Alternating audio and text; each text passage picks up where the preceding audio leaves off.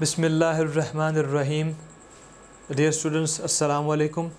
Today we are going to start another very important subsection of advanced math, whose name is Harmonic Progression. Harmonic Progression का जो basically जो इसमें ज़्यादातर जो हम स्टफ़ देखेंगे वो रिलेटेड होगा अरिथमेटिक प्रोग्रेशन से, क्योंकि इसमें जितनी भी डिस्कशन है वो सारी बेस करती है अरिथमेटिक प्रोग्रेशन पे। ठीक है, तो उसमें हमने पहले भी डिस्कस किया था कि अरिथमेटिक प्रोग्रेशन का जो सबसेक्शन है वो एमसीक्यूज़ के लिहाज से बहुत इम्पॉर्टेंट है, क्योंकि उसके जो ज़्यादातर क्वेश्चंस हैं वो बहुत ही शॉर्ट टाइप के और एमसीक्यूज़ टाइप के क्वेश्चंस हैं। तो डेफिनेटली हार्मोनिक प्रोग्रेशन के भी जो भी क्वेश्चंस होंगे वो भी एमसीक्यू से रिलेटेड काफ़ी क्वेश्चन वहाँ से पूछे जा सकते हैं। ठीक है, तो हम इसमें जो भी चीज़ें डिस्कस करेंगे, जो भी इसके कंटेंट्स देखेंगे, उसमें से ख़ास तौर पे हम देखेंगे कि कौन कौन से क्वेश्चंस जो ज़्यादातर इंटर टेस्ट में पूछे जाते हैं उनको हम ज़्यादा फोकस करेंगे। तो चलिए स्टार्ट करते हैं हम अपना आज का subsection.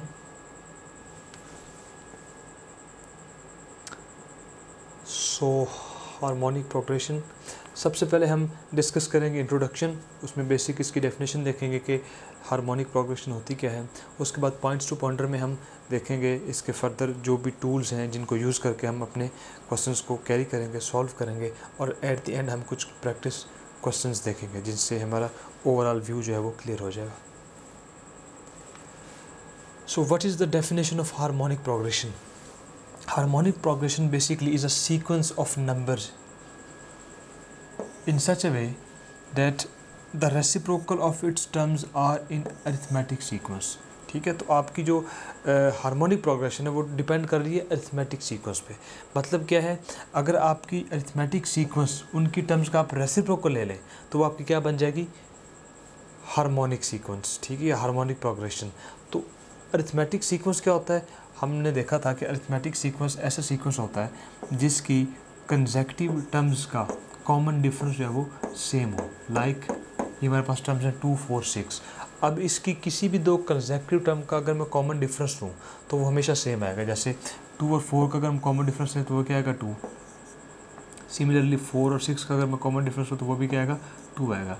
Up to so on, इसकी किसी भी दो कंसेक्यूटिव टर्म्स का हम कॉमन डिफरेंस लेंगे तो वो क्या आएगा, वो सेम आएगा। और ऐसी सीक्वेंस को हम नाम देते हैं अरिथमेटिक सीक्वेंस। अब हार्मोनिक सीक्वेंस क्या है कि अगर हम अरिथमेटिक सीक्वेंस का रेसिप्रोकल ले लें, हर टर्म का इंडिविजुअली रेसिप्रोकल ले लें, तो वो हमारे पास क्या बन जाएगा, हार्मोनिक प्रोग्रेशन। तो अगर ये अरिथमेटिक प्रोग्रेशन है, ये अरिथमेटिक सीक्वेंस है, तो हार्मोनिक सीक्वेंस क्या होगा, 1/2, 1/4 and 1/6 up to so on. This will be harmonic progression. ठीक है, simply taking the reciprocals of arithmetic sequence will lead us to the harmonic sequence और harmonic progression। जैसा कि यहाँ पे यही एग्जांपल डिस्कस की हुई है, 1/2, 1/4 and 1/6, ये हमारे पास क्या है, हार्मोनिक प्रोग्रेशन है। क्यों हार्मोनिक प्रोग्रेशन है?